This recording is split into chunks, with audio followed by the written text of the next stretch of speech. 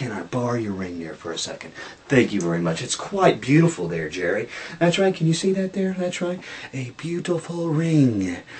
Now this ring, before I do anything, I always like to roll the sleeves up, Jerry, because, you know, everyone thinks they use the sleeves. So there's your ring. Watch closely as I take your ring, just like this. A rub, and a catch, and a vanish.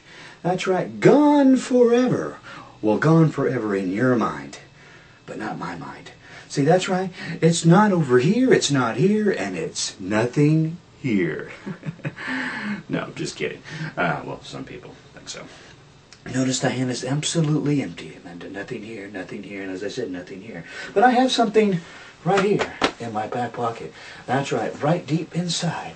The hand is absolutely empty. I have a key case. That's right, you probably haven't seen one of these key cases for a long time.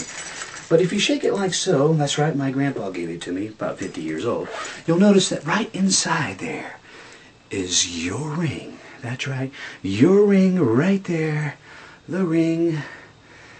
The hard part's trying to get it off for you, to give it back. That's right, there it is, your ring with your glass jewels.